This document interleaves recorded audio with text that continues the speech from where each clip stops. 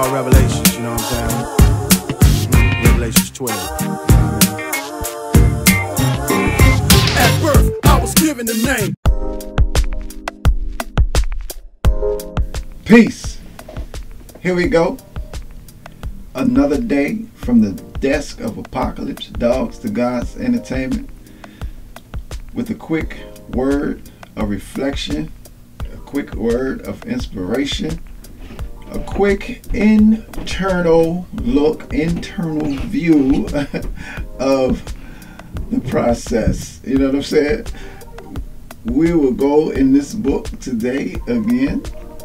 You know I like sharing, okay? Alright, so the sixth step in this book, Walking the Road to Recovery, 9 Steps in Motion, is patience with the process. And it starts out like this: bob and weave, stick and move, plant and swing, use the whole ring. This step begins in this manner because the walk on the road to recovery is like a prize fight. The prize is freedom from self-destruction and self-abuse. The fight is internal. A good fighter studies the opponent to discover their strengths and weaknesses. This is what these steps are designed to do with one's self. The objective of the fighter is to establish a game plan to protect themselves from the strengths of their opponent and capitalize off of their weaknesses. If the opponent fights a consistent fight and this fighter sticks to the game plan, there's a good chance for victory. With this in mind, you should be the last person that you want to fight. Why? Because you know all of your strengths and all of your weaknesses. Picture that. The bell rings. Ding! You go center ring and look up to face your opponent, and it's you on the other side. That's an easy win. That's an easy knockout. You might as well throw in the towel. The point is that the more you beat yourself up, the more frustrated you become in striving to overcome the difficulty that you face. You don't want frustration to walk you into self-doubt. This can take you completely out of the fight.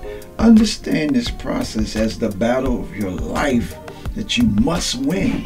Fight to win. Visualize yourself reaching the goal. Imagine how it feels and embrace the feeling. Imagine being free of drug addiction, being able to accomplish your goals and aspirations. Imagine having the lifestyle that you desire to live, free and clear of drug abuse. Have a strong desire, knowing that desire feeds the will. All of this takes extreme patience.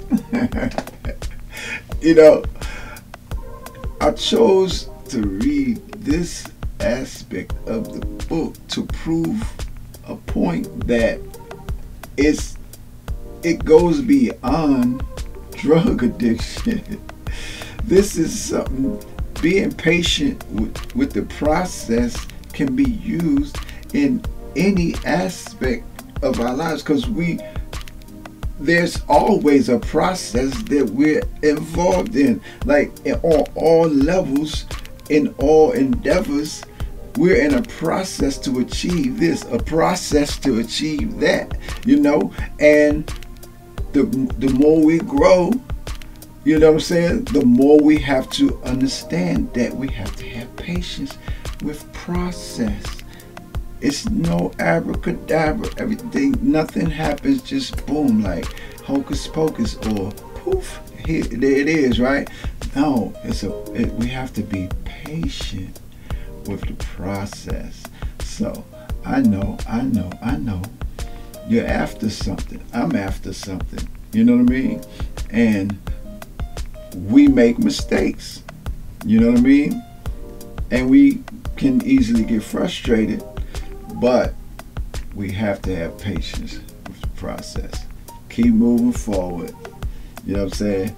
Keep painting the picture in our minds, you know, and go get it. Go get it. That's our word today for the Desert Apocalypse. Go get it. Don't let frustration stop you. You know what I'm saying? Look, we say bob and weave, stick and move, plant and swing, use the whole ring, right?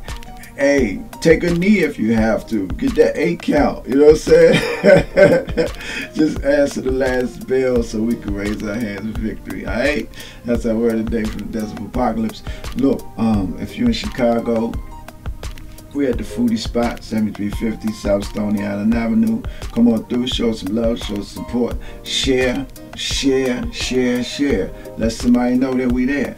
You know what I mean? Alright, enjoy your day. Peace.